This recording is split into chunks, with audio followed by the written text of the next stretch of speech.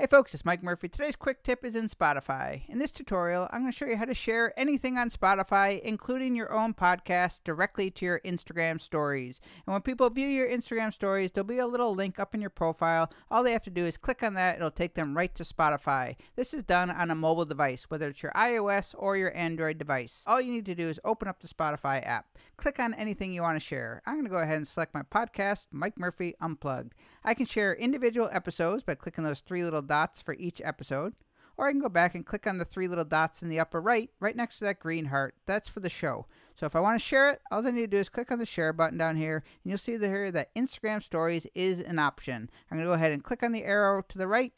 Now it's going to post it directly to my Instagram stories. I can mark it up just like any other story feature. Really easy to do. I can add text, anything I want to do. And when people view my story, in the upper left where my profile is, there's going to be a little link that they can click on that. It'll open up their Spotify app and they can start checking out my podcast. So that is how you share anything from Spotify to your Instagram stories. My name is Mike Murphy. Cheers.